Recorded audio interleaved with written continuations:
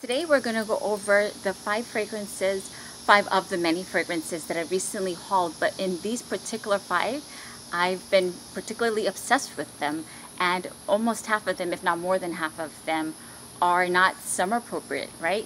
However, we're all adults, well, majority of us anyway, are adults, and we have common sense and use our discretion on how much to spray and when to spray, right? So if something is a little bit heavier, you spray less, right? So instead of spraying your normal 5 sprays, just do 2 or 3 sprays, and chances are I'm going to be in AC, just to kind of set the parameters here of why I still enjoy wearing these fragrances. So we're just going to get into it. Hi Habibi, welcome back to the channel.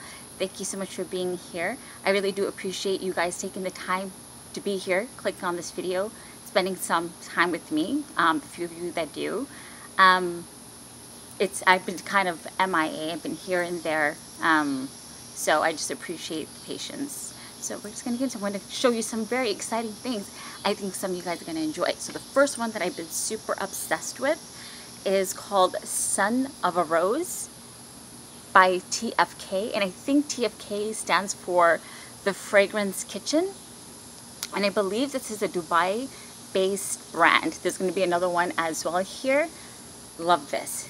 And just as it says, it is a rose fragrance. Oh my god. Woo! Okay, all right, center myself here. Now this is going to be, in my opinion, summer appropriate, spring, summer, fall. I don't know if it would shine as much in the winter. This is green, fresh red rose. There's pepper in it. I'm scared to spray myself because of all the mosquitoes and stuff, because I'm outside. But hey, whoa, oh my god. Let me tell you something. This is one son of a unique fragrance. Let me tell you something. There's black pepper in here. It is a fresh green rose. There feels like, I'm familiar with it because I've worn it several times already. There's this powderyishness to it, but not like typical, just like regular, like iris powder. It feels a little bit almost textured, like a cream powder. I don't wear makeup, but I do know there's like something called a cream powder blush kind of thing. Am I making that up? So it's like you take that cream powder blush. It technically is a powder, but it's also a cream texture. That's what I feel here. And I think there is some kind of smooth, oh my god. Oh my god. I think the green note, I think there's some kind of green note in here. This is 100% unisex. It's a very unique rose. I haven't smelled anything like it. Obviously, I haven't smelled every bloody perfume in the world, but I think I've smelled many rose fragrances, and this stands out all on its own. Obviously, this was a blind buy for me, but this, I cannot stop wearing this. And I know it's only been like less than a month, but for me, I think it might go for a top favorite of all time. So if you check out the notes online, it's powdery, it's green, it's rosy. There's some kind of like cashmere and like smooth note, not suede, but like a smooth cashmere note to it. Oh man, this, and it somehow it's dark, and at the same time there's also the greenness and the slight aromaticness. I think there's geranium in here. I think that's giving that greenness, and that there has to be some kind of spice note, but like a cool spice, not a hot spice. You know what I mean? Not like cumin. I think there's black pepper in here. Black pepper just cleans out the notes in a fragrance, and this is smooth, it's rosy, it's fresh, but there's also this darkness about it. It's like a dark light fragrance. I love it. Obsessed with it. Son of a Rose, TFK. And the next one up, I had not heard of until Joel had talked about it, and as soon as I tested it, immediate buy. There was no question about whether or not I like this fragrance. This is a love. This is, oh, I don't know if you can see because it's really humid out here. One second. Can you see? No. It's reflecting the trees. This is Elisire by Elisire. I'll put the name down. I'll pin the name down below. I think the brand name is called Elisire, if I'm not mistaken. Oh, here, so right there, Desired.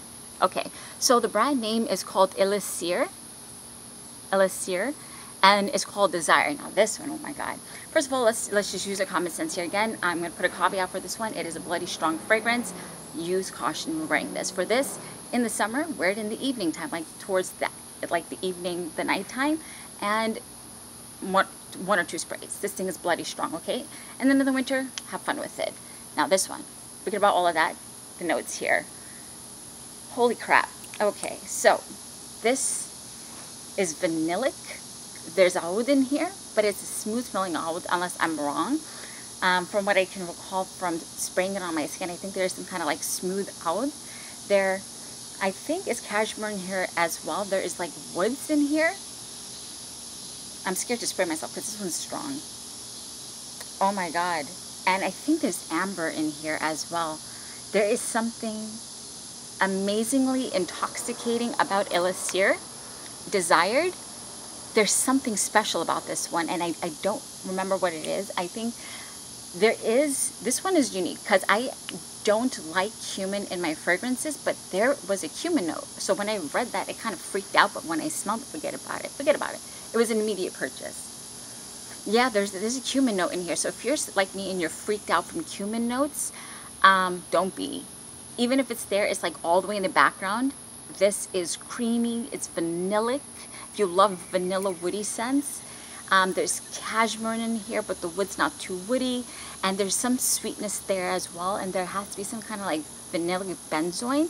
Very well composed. In my experience from wearing it, it is a strong, it'll stick to your skin. Do you know what I'm talking about? Like 8 to 10 hours. That's how bloody strong it is. So if you wear this in the summer, please use your common sense. If you go to somewhere with AC, wear it there. Like if you're in a beach, don't wear this at the bloody beach. Come on now. I mean, I feel like that's just common sense. So if you're in AC at like maybe a big event in a hall, you know there's going to be space, it's AC, and you go in with a few, okay? So Elisire Desired is another one that I've been obsessed with. So the first one was Son of a Rose by TFK. I've been wearing the living daylights out of this. This one I've been wearing sparingly, but the obsession is there nevertheless. It's Elisire Desired. Now the next one. Another little special edition. I believe the cap is going to fall off, so I just want to say a little disclaimer with this. This is not the fault of the manufacturer. I'm a klutz, and I dropped it on the floor and I jacked it all up. I don't know what I did to it. Now, this is called, from a brand I had not heard of previously. It's called Al-Jazeera, or is it Hot Perfumery? Let me show you the bottle first. Hold on. First of all, can we just, oh, mosquitoes. Can we just give a big up for this bottle and the magnetic cap that somehow I managed to jack up? But look at that. Look at that. Look at that. Look at that. Look at that. Look at that. Look at that. You done looking at it? Okay. Now, yeah, this is Al-Jazeera. Okay, so I don't really like long names. So this is Al-Jazeera Shams Art Collection Eau de Parfum Hot Perfumery. Unique as hell. When I looked up the notes online, I could only find the notes. Only a couple of people voted for it, and I couldn't find any reviews on this perfume. But I guess it makes sense because it's a Dubai-based fragrance, and from my knowledge, they don't sell it in America. Oh, man. Oh, man. Another cashmere fragrance. I think you're going to start seeing a trend here. Vanillic cashmere. Of course, I'm not giving you all the notes. I'm just telling you based off my nose what I'm smelling from memory, and also from my experience of wearing the fragrance. Whoa, this is something special. There's something ever so, I'm not a fan of electronic fragrances. If you've not watched any of my videos, perfumes scream on my skin. So milk notes smell sweet on my skin, right? Or heavy tuberose, it smells sweet, it smells good. Problem is, it's too much for me. I'm personally also not a fan of milk per se. So, but there's something slightly like tonic about this, not too much where it's too much. It's just, I don't know where it's coming from. But there is resins in here, there's cashmere in. I think there's some kind of woody notes in here, and I think there may be some kind of spice. I'm so scared to spray because of all the bloody mosquitoes. And I'm pretty sure I got bit. I'm pretty sure. Oh man. Oh my god. This is definitely sweeter, but it 100% is unisex. So all of these are unisex. Actually, technically one of them is a man's perfume, but I don't care. This little hidden gem, I'd never heard of this brand. And I'm so glad that now I have this in the collection. They have a whole line, but this one particularly stood out to me because of the name Champs. I've been leaning a lot to perfumes that have like very inspirational names, like Champs, Triumph of Bacchus by Argos. The only reason why I had bought it was literally, I know it's stupid, but I bought it purely based off the name, and thank God it smelled good. So this is one of those instances, Champs, you know, I just needed to feel a little champy. So vanillic, slight smooth woody, there's some kind of floral notes, but I think it's like a white floral. There is something slightly powdery in it as well. There has to be some kind of iris and some kind of maybe yellow floral. Slightly lactonic in the sense of creaminess. If you like not overly bearingly creamy fragrances, like cashmere kind of creamy, you know what I mean? But there's what's balancing out. It means female, whatever, I don't give a crap. Like men, if you want to wear this, trust me, it's going to smell a lot differently on you. You know what I mean? Because your chemistry, it's not, you don't have, I mean, you have estrogen, but not as much as, you know, someone who's born female does. But anyway, another one that I've been obsessed with spraying, and it is pretty strong. I haven't worn this for a full day. This is more like spot testing, but this is an obsession because I cannot stop spot testing it. You know what I mean? You know, when we go and we test it on our skin and we open the cap and we sniff, sniff, sniff. You know what I mean? So this is more out of the bottle, testing on like a spot test kind of obsession. So again, I'll put the names down in the comment below. So this is Al-Jazeera Champs Art Collection Eau de Parfum, and we just give it up for those art horses. Come on. One of my favorite animals are horses, by the way. You know? Beauty, beauty. All right, moving on quickly because it's getting really hot out here. Okay, and this linen dress is only taking me so far. Okay, next one up. I know some of you are going to roll your eyes like, seriously, in the summer? Listen, listen. Use your common sense. I'm going to keep saying that addendum here. This is Atelier Cologne, Rose Anonyme Extrait. So it's not only like the EDT, it's the extrait. But let me tell you something. Let me tell you something. Ooh, man. Oh my God. I don't know what it is about this bloody perfume. Son of a Ganymede. Oh my God. There's something about this. It was a little bit hard to find the notes online. I can only see what I saw on Joma Shop. But I'm just going to tell you what I smell out of the cap. Obviously, it's a strong rose, but it's equally rose, but equally green and aromatic. And there are woods in there. And there is a leather in there, but it's such a beautiful leather that it almost comes off suede-y.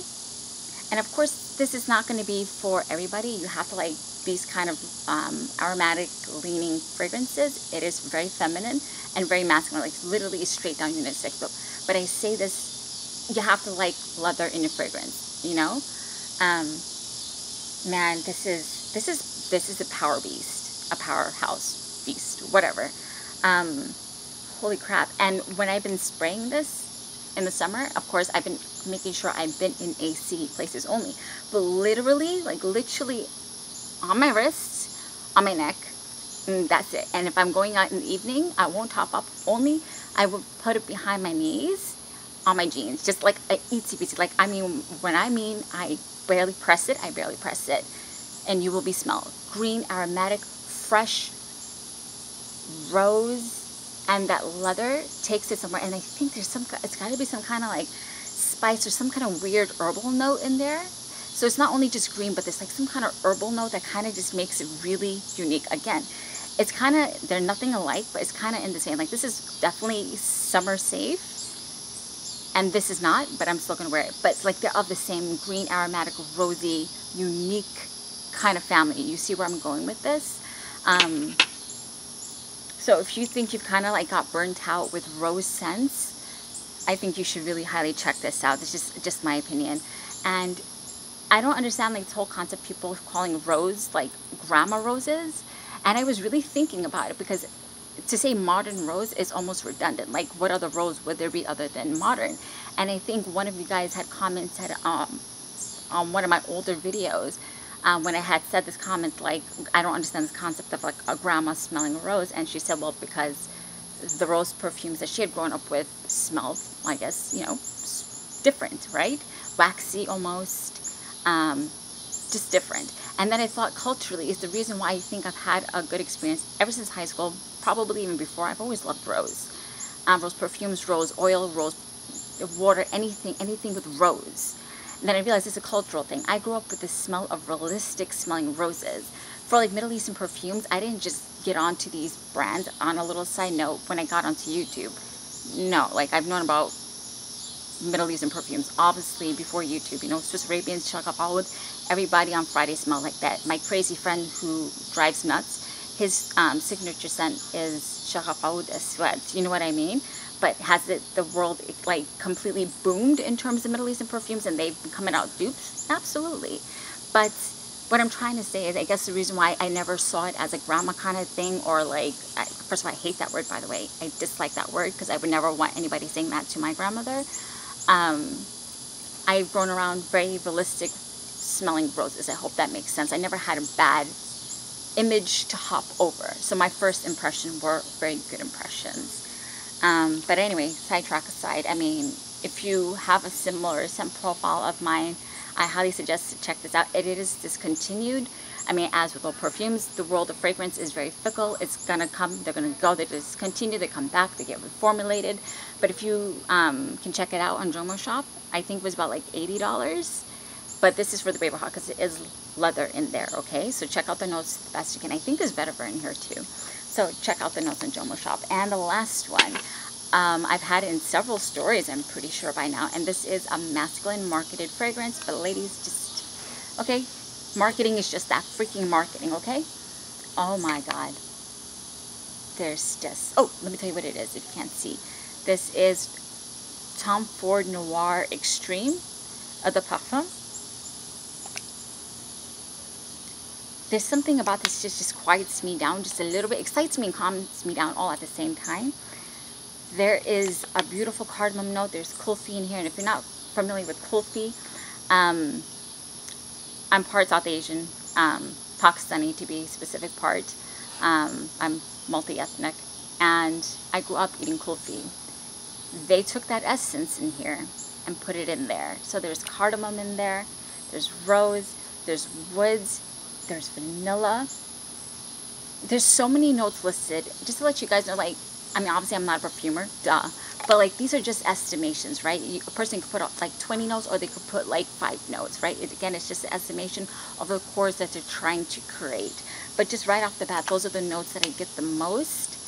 And this is beautiful. You know, I love wearing this in the evenings, and I cannot stop spraying this baby here. And don't be scared of the fact that it's a masculine marketed product. That kulfi and that rose and that cardamom and the gentle woods and the vanilla, it is sweet. It's not like a Salvatore Uomo Bergamo, where it's a little masculine for a couple of minutes in the beginning until that cologne accord just kind of fades away, whatever that top note is that gives it a masculine edge quickly. This doesn't have this. This is sweet right off the bat, right? This is perfectly unisex. It's a sweet fragrance. If you love sweet fragrances, you know, if you're a man, if you never tried this, you should try this. But for my females, I highly suggest that you try this. And that kulfi note, that cardamom, that rose, but it's not rosy. Do you know what I mean? Like, you detect the sweet rose, but it's not rosy. You just detect it in there.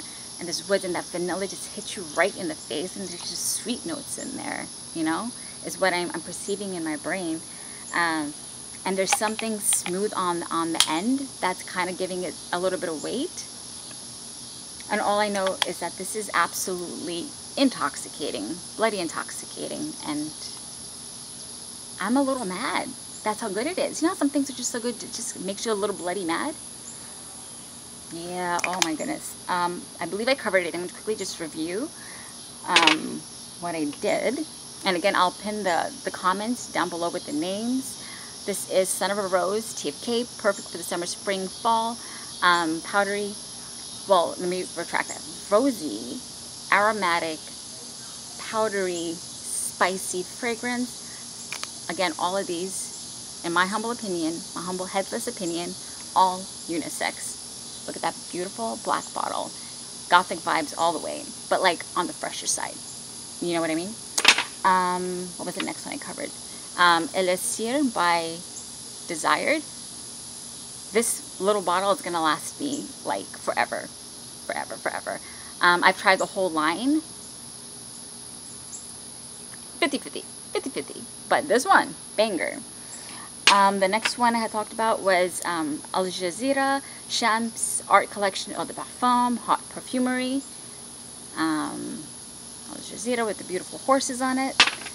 The next one I had talked about was Atelier Cologne Rose Anonyme Extrait. And the last one, Tom Ford Noir. Alright, so I hope you guys enjoyed it. If you were still here at the end, I greatly appreciate you. If you have any finds that you recently hauled or recently discovered that you're so excited about, please do let me know. If you have any questions about these particular perfumes, let me know. I don't really do top lists. I mean, sometimes I do, sometimes I don't. It depends on my mood. So I don't go by season because half my audience is actually international. So I'll do some summer shorts, but not all of it, because quite frankly, 50% of you are not even in the United States. You know what I mean? So thank you for being here, my friends. Just a gentle reminder, the sweetest fragrance we will ever wear are not these perfumes, but our behavior. And another gentle reminder, please find somebody to thank today, even if it's for something small. And more importantly, take a moment to thank God, because if you're here watching this video, that means we made it into yet another day. And even with our trials and tribulations, God is great. Thank you, my friend. Bye.